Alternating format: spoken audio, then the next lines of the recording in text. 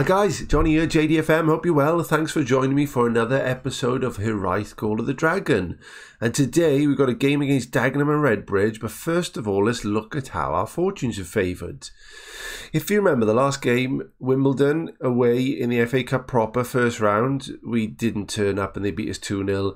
And after that game the boys responded with 5 wins on the bounce and we were looking brilliant. Scoring goals for fun. Matty Blake with another 2 against Fylde. Alex Samuel also on a great bit of form, scoring 4 goals in 3 games. Woking came to town and we destroyed them, and the same for Chorley. But then our fortunes somewhat turned around against a pretty poor Torquay side, who had done the bottom of the table. We drew. And then these 2 games against Hartlepool in the FA Trophy, which I thought that might be another opportunity for silverware against some lesser known teams. But Jesus, Hartlepool came to the racecourse and in the first half tore us a new one. Honestly, they were 5-0 up and we were being destroyed. It could have been more. It could have been 6, 7, 8. And really since then, our fortunes have stumbled. Halifax battered us. Admittedly 1-0, they did batter us. And Hartlepool again, a bit of a bogey team for us at the moment. The last game against Aldershot, who were a good team this season around, a fantastic 4-3 victory, which sees our position still a lofty second position, but our form has faltered. Prior to that, we were flying and we were actually top, but Barnet now pipping us to it. So I'm not really looking at this first position. I'm looking at this bit here, 39 points with Harrogate. I want playoffs. If we can get into playoffs and be in the mix, I'll take that. There are some big teams like Hartlepool are there, and they're going to come up the league, guaranteed. Halifax, they beat us. And like I said, Aldershot, we beat them and they were in 4th. So we actually played some big teams, and there are a lot of teams down in the lower regions that we're due to play shortly. Dagenham and Redbridge being one of those. They're battling for, I suppose, to stay in the league, and we're looking to get out of it. So in terms of our performances, Alex Samuel is in probably the form of his life down there, the 7.26, just behind John Rooney from Barrow, who's a decent midfielder. Will probably walk into our team, to be fair.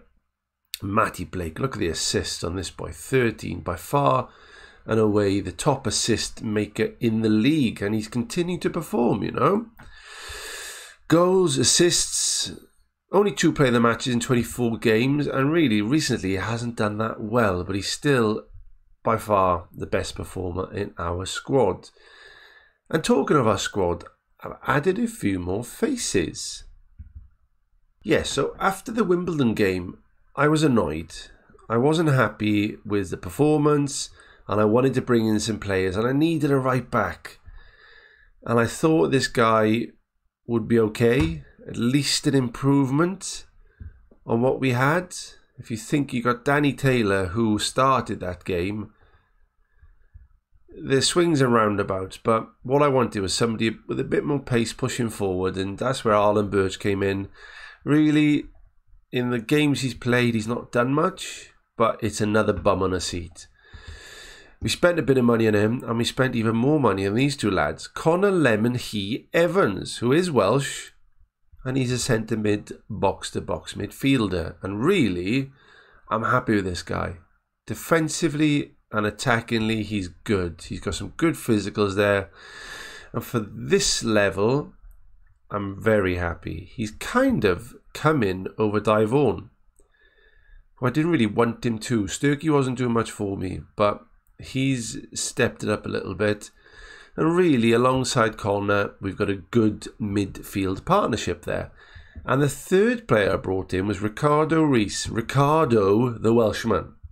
Again, this right-sided attacking wing play, we've struggled for a player all season. And this guy, I did a little scout report on him with Bath, which he hadn't played for, and Bristol City were happy to sell him, so I snapped their hand off. And really, we only paid £40,000, potentially paid a little bit too much, but he's come in, he's only done a bit part for us, and he's sadly had an injury, which has been the tale of our downfall, really.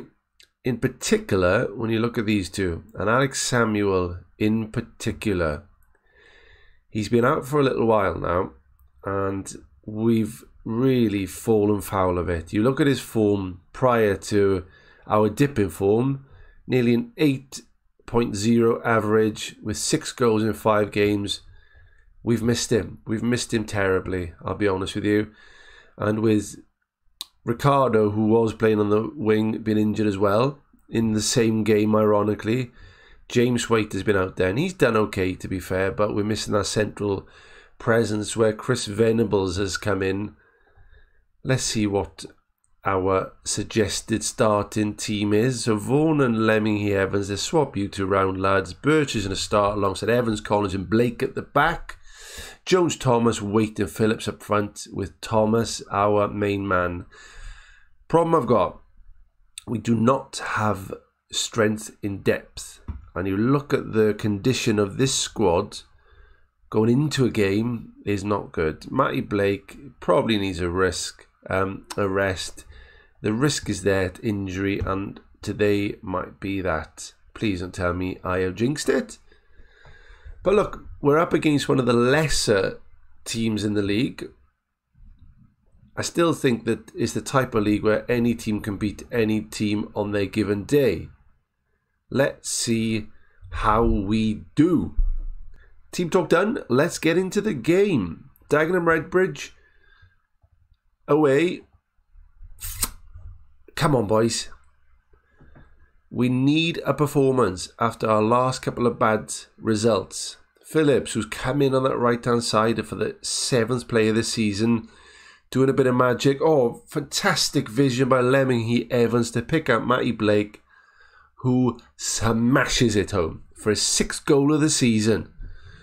Vaughan into Jones Thomas with that, the softest head I've ever seen in my life. And look at that for a bit of composure into Blakey, who tumps it into the back of the net. 1-0 after less than 10 minutes.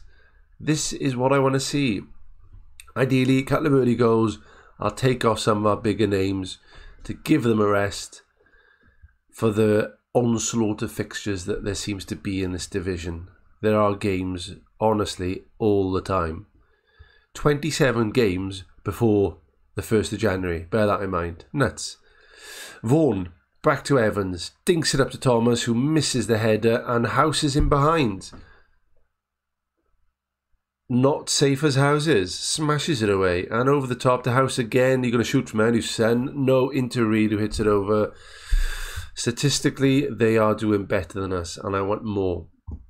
Collins on a yellow card and 68%. I'm worrying about him. And Matty Blake in a 6.1. Birchfield, oh, that would have been huge before half-time.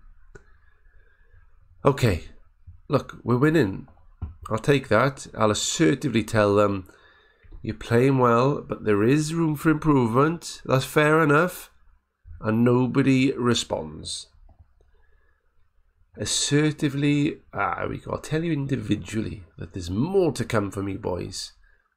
Maybe that's what they like. They don't like me telling them they need to improve in front of their friends. They like a little one-on-one time. Okay, come on. Barnett must be winning because they're still in front of us. And we're into a good highlight in the 50th minute. Collins at the back, Leminghy Evans, lots of space in the middle, and rather than pass, he loses it. Come on, man. Reed equalises across the keeper, which we've seen so many of those goals this year. But look at him. From his own third, all the way up there, out wide, across. The keeper thought he was on the inside post, because why wouldn't you think that? Louis Gray. And they're on the ascendancy now. Oh, okay. Gray, composure, find a player, or just hoof it up to Waite, who gets it down to Phillips, back into Waite. Oh, I think he's hit the post. Unlucky there, son. Oh, I fucking called it. I literally called it, didn't I? I don't know. Danny Taylor, who's on a left back, he's a right back. Oh, we're going to miss this boy. He could be out for a while with that, couldn't he?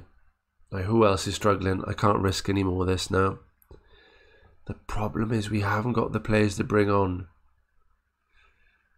Right, Waite is on a 62. He's coming off. Sturg's going back. Lemmy Evans is coming up there.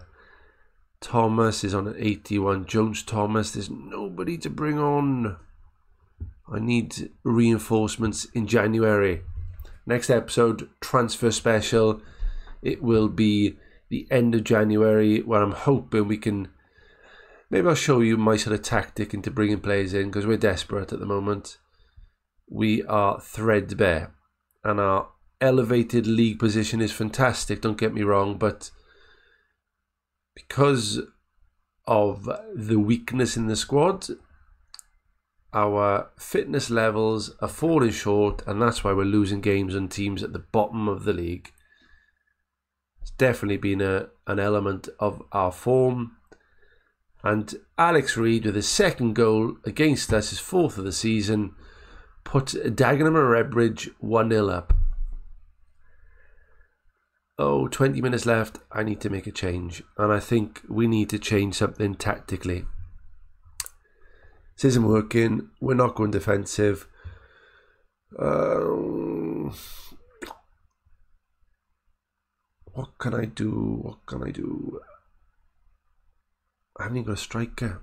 I got Matty Argent, haven't I? Right, Jones-Thomas, you have to come off, mate. You're on a 57%. Who can play out here? Anybody at all or not? No. Are you better out there? No. Oh. You've got to play in that role, bruv. Thomas attacking forward. Argent Barnes maybe a pressing forward on support. Last throw of the dice, and that's all it is a throw of the dice. Come on, quarter of an hour gone, left even, 4 points off Barnett up top. Come on, 10 minutes, do something creative.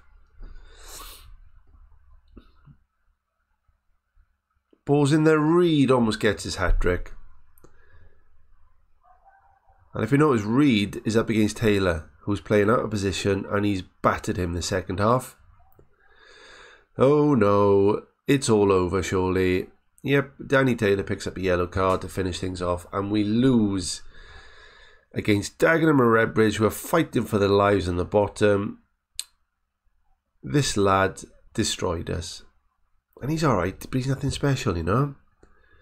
But I do suspect that Dagenham and Redbridge are playing below where they should be. They seemed a better team than somebody down here, which is the case. 5th position they should be.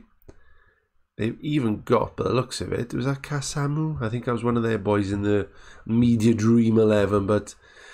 Oh, boys, we are falling short, and I do not want to see what's wrong with Matty Blake after that game. I've got a feeling it's a bad one. Passionately, oh, do you know what? We were terrible. Simple. You put the result aside for most of these games, statistically we're being battered, and to a man, they're not performing. Matty Blake, be something, nothing. Oh, fuck's sake. 5 weeks out with a fractured toe. He's going to be out, oh, for a long while. And we are going to miss that. And do you know what? Even this lad, he's jaded. We need reinforcements, boys. So, with that being said, I'm going to go away to... just before the Barnet game. There we go. We'll have a top of the table clash. We'll finish off the January transfer window. I'll talk you through some of the new additions, which they are going to be new additions, I can assure you. And then we'll have that game against Barnet. And pleasing to see Matty Blake has moved up into the top average rating. And that was even after he was injured. He got away with that one with an 8.2. And then the table turned. So... it's all falling apart, the wheels are falling off, but I'm pretty certain we can turn this round. So join me next time for the next episode of Hiraeth Call of the Dragon. I've been Johnny, this is JDFM, you guys take care.